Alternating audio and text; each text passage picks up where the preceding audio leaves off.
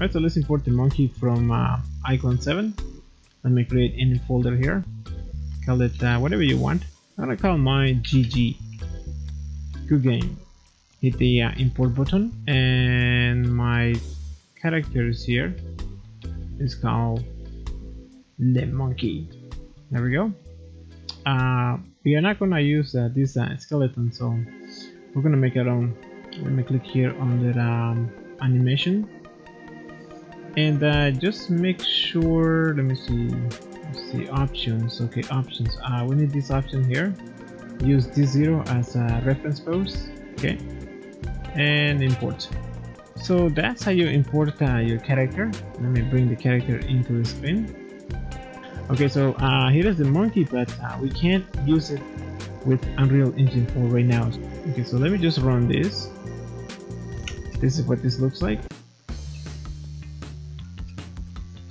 So if you try to change to the monkey, this is what happens. The animations don't play, and the reason is because this monkey has a different set of bones. Okay, so in the next video I'm going to show you how to retarget the skeleton.